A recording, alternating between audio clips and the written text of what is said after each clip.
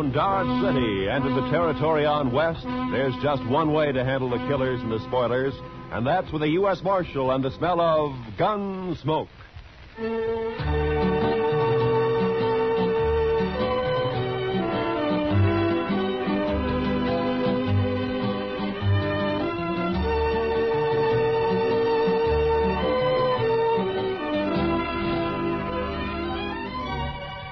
Gunsmoke, starring William Conrad. The story of the violence that moved west with young America. The story of a man who moved with it. Matt Dillon, United States Marshal.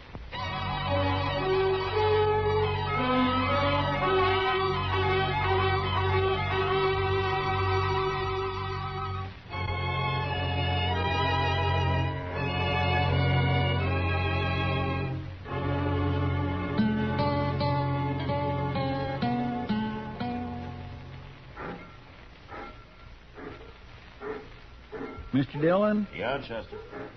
You want to see the prettiest sight north of the Pecos? Huh? Sight? Come over here to the window and look what's a-coming down the street. Well, if it's anything besides trouble, it'll surprise me. She must have come in on the Santa Fe from the east. Wow. Say, I think she's coming here. Yeah, it looks that way. My, I should have shaved this morning. Or even yesterday morning. Now, what could a lady like that be doing in Dodge City? Hey, maybe she's going to work in one of the saloons, Mr. Dillon. No, I hope not, Chester. Good morning, ma'am. How do you do? I'm looking for the United States Marshal.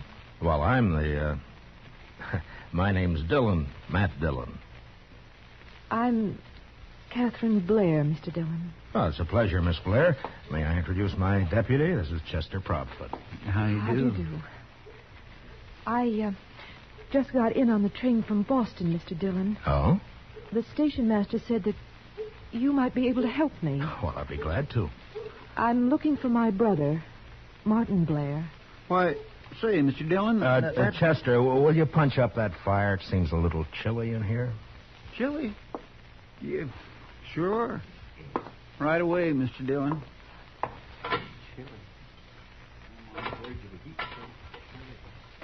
Do you happen to know my brother, Mr. Dillon? Yes. Yes, I know him. Oh, good. Then you can tell me where to find him. Well, I'm not too sure that I can. You see, he moves around a lot. Yes, I know. He left home and came out west 2 years ago, and every time he's written us, it's been from a different address. He's always been that way. Restless, I guess you might call it. Yes, I guess you might. Mother's always thinking he might get into trouble out here by himself, but I tell her not to worry. He's young yet. He'll grow out of it. I see. Meanwhile, though, you'll need someplace to stay, I imagine. Well, yes, I suppose there's a hotel. I think the Widow Markham may have an extra room. You'd be better off there than at a hotel. Your baggage at the station? Yes. Chester, will you go to the station with Miss Blair and then take her over to Widow Markham's and get her settled in a room? Sure thing, Mr. Dillon. This is awfully nice of you. Not at all. And, Chester, will you explain the situation to Miss Markham? I mean that we don't know where Miss Blair's brother is at the moment, Chester? Yes, sir. I'll explain it to her, Mr. Dillon. After you, ma'am. Oh, thank you. You're very kind, Mr. Dillon. Goodbye. Goodbye.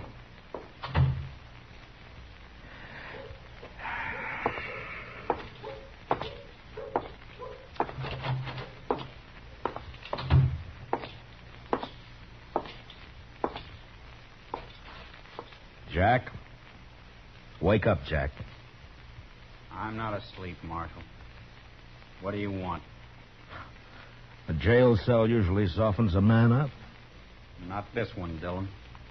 Not now or 20 years from now. Yeah, I know. You want something, or are you just making conversation? Your sister's in town, Martin. Kathy?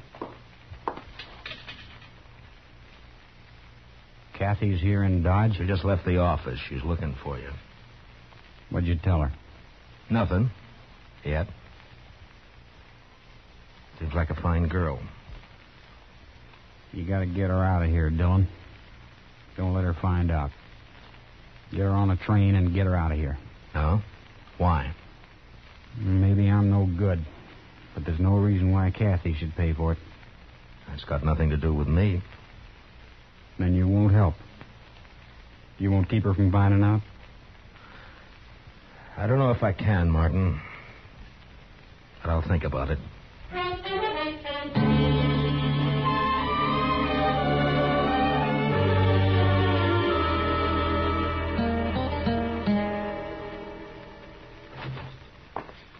Oh. Evening, Mr. Dillon. Hello, Chester. Anything come up? No, sir. It's been the quietest night in weeks. Yeah, no trail herds in town. I guess that's the reason. Miss Blair's all right, I suppose? Yeah, she's all right, Chester.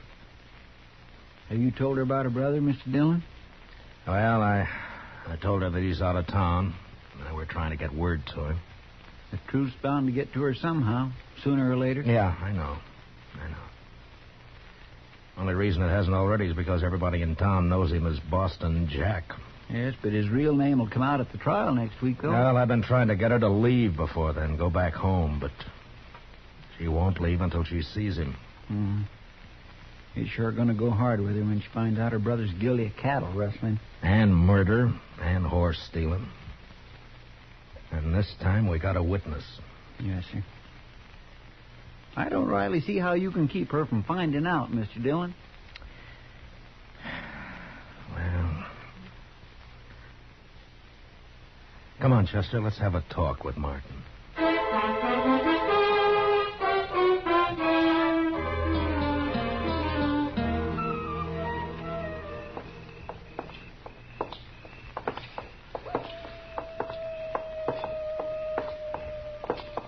Nice night, Mr. Dillon. Yeah, it's fine. Great night for taking a walk. Don't you think so, Martin? Anything's better than rotting in that cell. Well, where did you expect to end up? All you got is old man Hawk's word against mine. He's lying. The jury will believe him. If he could see me so plain, how come he couldn't tell you who was with me? It was dark. He saw your face in the gun flash when you shot his foreman in the back. That's a lie. As far as that's concerned, I know who was with you, but I haven't got a case against him. Red Poley. Wasn't it? I wouldn't know. I wasn't there. Mm-hmm. Well, suppose we leave it to the jury. Here's the word of Markham's place, Mr. Dillon. Yeah. All right, Martin, let's get it straight now. You're here because you want to keep your sister from knowing the truth about you. Now, we're going in there and talk to her. Then you're going back to jail. You know the story I'm planning to tell her. I know. I just want to make one thing clear. You are going back to jail. Chester will stay on the front porch and cover you through the window, and I'll be inside with you, also wearing a gun. Don't try anything foolish. I wouldn't want to kill you in front of your sister, but if it comes to it, I'll do it. You understand? Sure. I understand. All right, let's go. I'll be there at the first window, Mr. Dillon. The parlor's on the left. All right, Chester.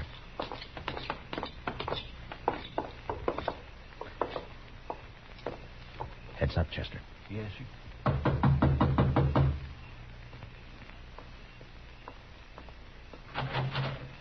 Good evening, Miss Blair. Oh, why, Mr. Dillon. I brought you a visitor. A visit... Martin. Hiya, Kathy. Oh, Martin. Oh, Martin. Here now. Take it easy. Oh, it's been so long. Oh, Martin, why didn't you write? Well, you know how it is, sis. say maybe we could all go inside, huh? Oh, of course. Come on in. Come in. Oh, I couldn't imagine who was knocking. Mrs. Markham has gone to bed and... Oh, here. Sit down, both of you. Thank you, Miss Blair. Oh, Mr. Dillon. Where on earth did you find him? Well, I guess I better confess to you, Miss Blair. I knew all along where he was. What? The only trouble was I just couldn't produce him. I'm afraid I don't understand you. Well, you see, Martin's been doing some work for me. Sort of secret work, you might say. We're trying to dig up evidence on a gang of cattle rustlers around. Oh, just wait till Mother hears about that. Oh, and she was so worried about you. Yeah. It's quite a job. It's pretty hard for your brother to get away from the gang without stirring up suspicion. In fact, he's only got about an hour this evening. Oh? But you will manage more time in the next day or so. I'm afraid not, sis. I may not be able to get away again for a month. A month? In fact, I've been thinking it over, and I think the best thing you can do is to take a train back home right away. But I just got here, Martin. It's no place for you, Kathy. He's right, Miss Blair. Dodge City's no town for a girl alone. But I came all this way to see Martin. It's like I told you, though, sis. It may be a month before I can manage to get away again. Tell you what. After this job's finished, maybe I can get back east for a week or so. Oh, Martin, if you only could. We'd all be so happy. Well, I can't guarantee it, but I'll sure try. I'll admit I'm a little nervous here. Why, the very first thing Mrs. Markham showed me was a revolver she keeps hanging out there in the hall. In case of intruders, she said. Good heavens. Well, this is the frontier, Miss Blair. The law is still pretty much for the man who shoots first. Except sometimes. Yeah. That sounds awful. Martin, you will be careful, won't you? I'm always careful. I suppose I had better take your advice and arrange to leave in the next day or two. But meanwhile, we have an hour at least. Tell me about yourself, Martin. Tell me everything you've been doing.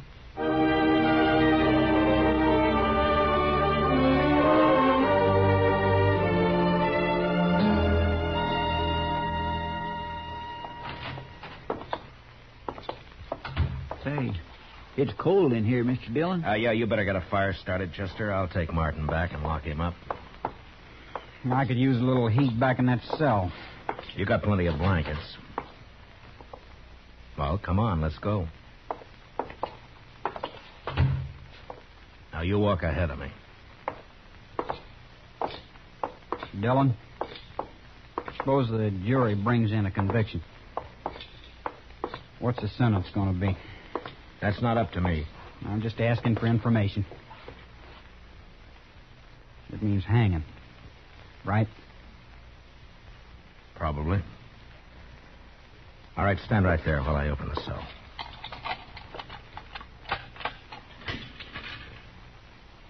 I don't want much to hang, Marshal.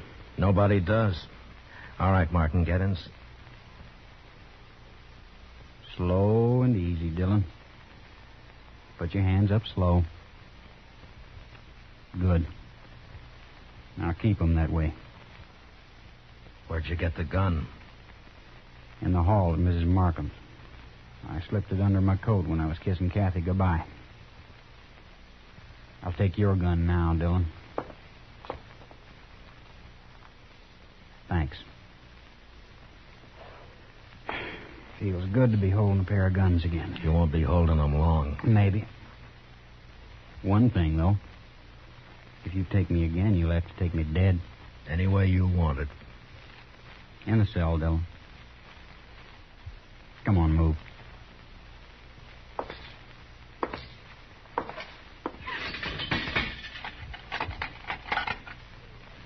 tell Chester goodbye for me, will you?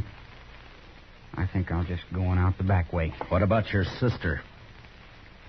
I guess she wouldn't want to see me hang either, when you come right down to it. So long, Dillon.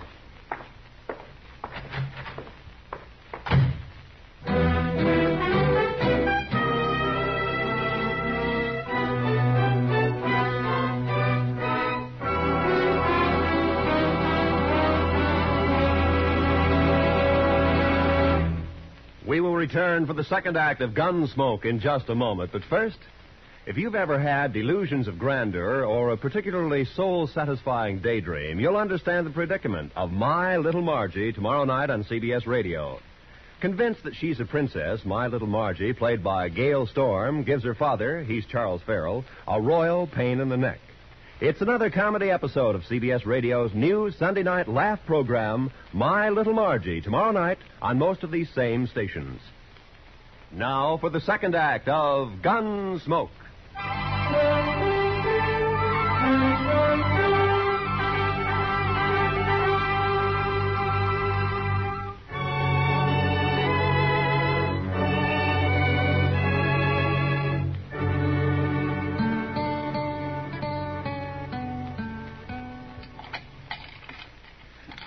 Doggone it, Mr. Dillon. I know one of these keys is supposed to fit. Chester, all I've got to say is that it better fit. Yes, sir.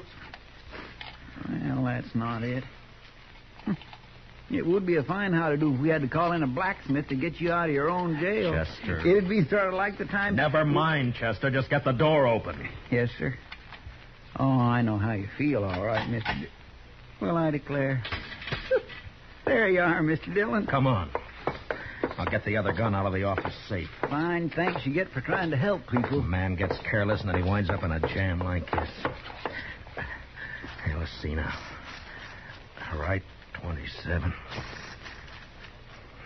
Left, 69. Right. You're sure going to be hard to explain why you took Martin out of jail, Mr. Dillon. Yeah, I know. If he gets clean away, we're going to look pretty foolish. He's not going to get away, Chester. Yes, sir. 10-1, Martin will try to team up with his sidekick Parley before he heads out of town. Let's try the saloons first and see if we can pick up his trail. Yes, Mr. Dillon. Martin said we'd never bring him in alive, so don't take any chances.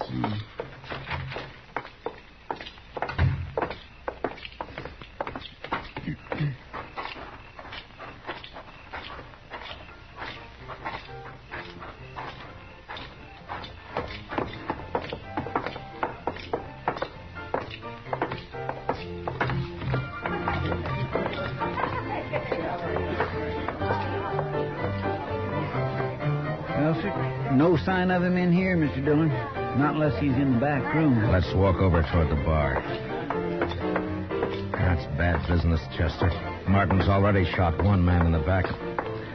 We'll never catch him in the open, if he's got anything to say about it. Yes, sir, I've been thinking about that. Kind of makes a man's spine crawl. Hiya, boy. Heavenly day out. You act as though you were caught robbing a bank, Chester. I've always suspected Chester of having a shady past, kid. Have a drink, man? No, we haven't got time. We can't stay. We're looking for a fellow. By the way, who went bail for Boston Jack? What do you mean? Well, he was in here about 10 minutes He ago. was in there, huh? Yeah, he talked to Red Poley, and the two of them left together. I thought he must You know where they went, Kitty? Well, no, Matt, I haven't got any idea, but they sure left here in a hurry. He broke out of jail, huh?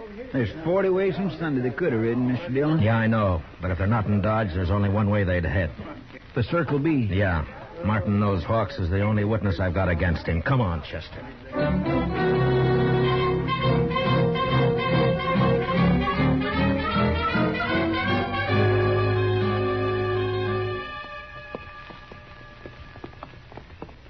Ranch looks quiet.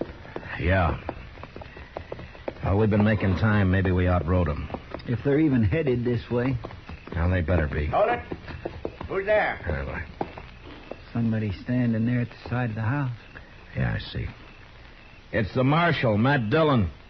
Is that you, Ezra? That's right. Come on up, Matt.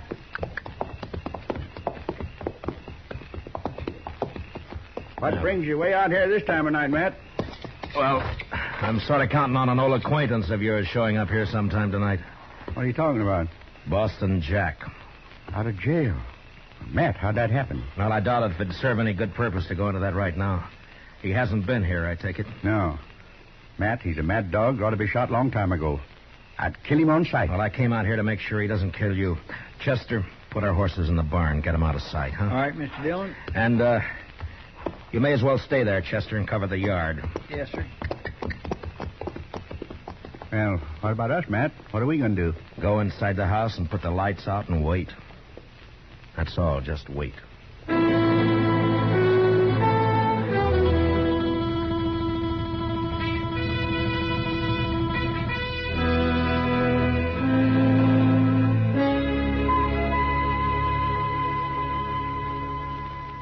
It's been 30 minutes, Matt.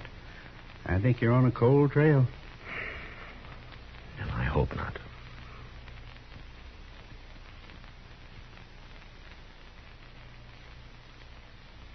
Yeah.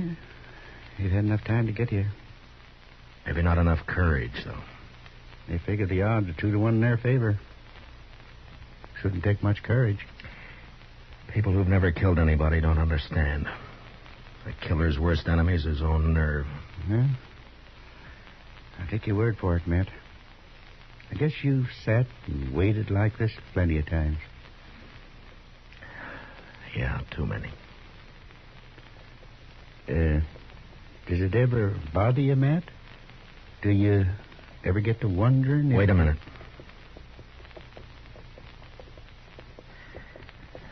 Well, there they are, Ezra. Where, Matt? Over there by the corral. You see? They're walking the horses into the yard. Slow and quiet. Yeah. Yeah, I see him. What are you going to do, Matt? Go out and call them. Oh, they'll fire from the dark without no warning. Yeah, I know. They're getting off their horses. Gonna walk up here, I guess. All right, Ezra. Stay in the house and keep out of this. Chester and I can handle them. Well, Matt, good luck. Thanks. Martin, Foley, you're under arrest. Dillon! Be careful, Matt. Heads up, Chester. I dropped Foley. Martin's running into the corral. Yes, sir, I see, Mr. Dillon. You're trapped, Martin. Now climb out of that corral. I told you how it would be, Dillon. Come on in and get me. Sure, Martin. I'm coming. Mr. Dillon, he's fired the hayrick. We ought to... Look, he's trying to ride a horse out.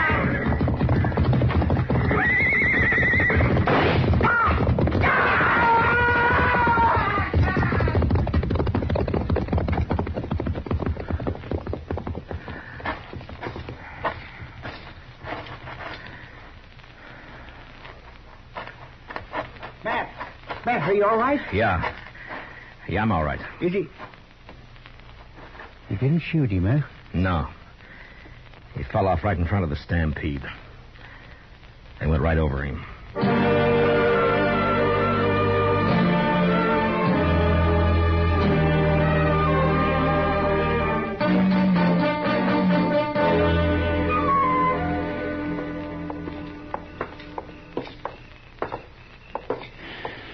Well, here we are, Mr. Dillon. Yeah. Wait here for me, Chester. I'll go in and tell her. All right, you. I hope she believes me. Don't worry, Mr. Dillon. She will. I'll be out in a couple of minutes.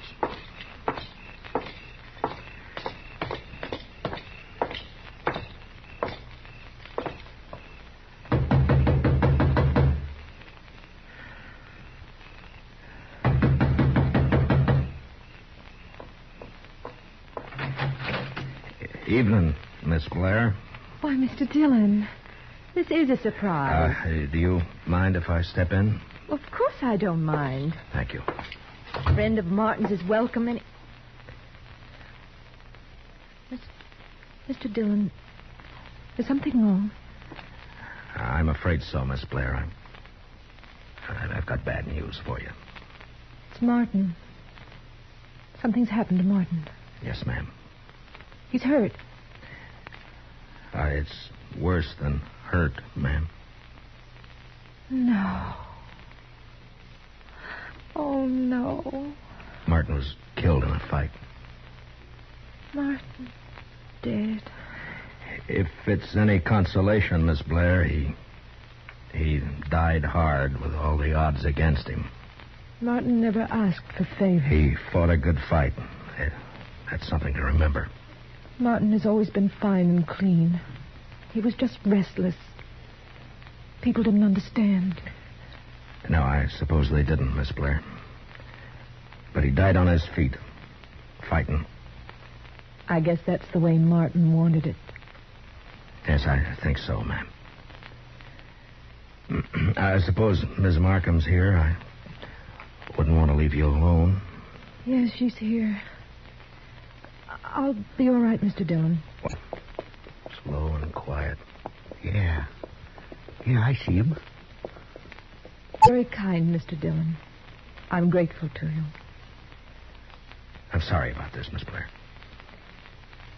Marshal, I'll be leaving tomorrow. Yes. Goodbye. Goodbye, Miss Blair.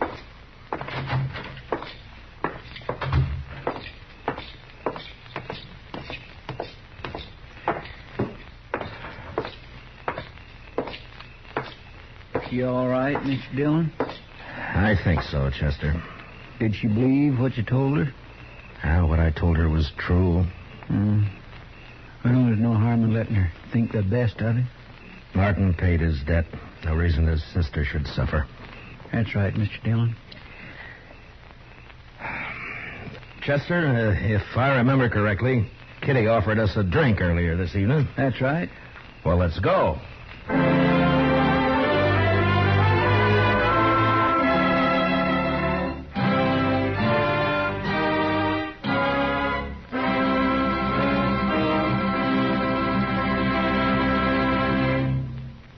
Gunsmoke, under the direction of Norman Macdonnell, stars William Conrad as Matt Dillon, U.S. Marshal. Tonight's story was specially written for Gunsmoke by Les Crutchfield, with music composed and conducted by Rex Corey. Featured in the cast were Gene Bates, Sam Edwards, and Ralph Moody. Parley Baer is Chester, and Georgia Ellis is Kitty. Gunsmoke is heard by our troops overseas through the worldwide facilities of the Armed Forces Radio Service. Join us again next week as Matt Dillon, U.S. Marshal, fights to bring law and order out of the wild violence of the West in Gunsmoke.